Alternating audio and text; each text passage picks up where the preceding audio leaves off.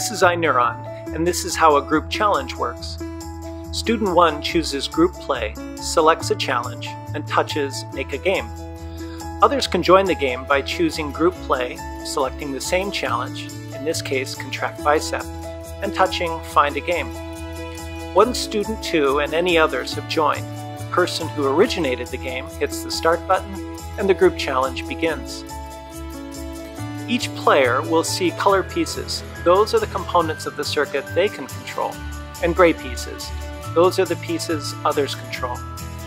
In collaboration, players find component pairs that go together and must reach consensus on each connection. Once they do, and each player selects their piece, a red Connect button lights up.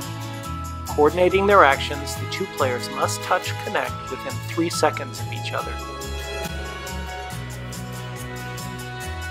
Here the brain and the blue interneuron are selected. Again, each player touches the Connect button to approve the pairing. And when the final pair is identified and agreed upon, the group challenge is complete.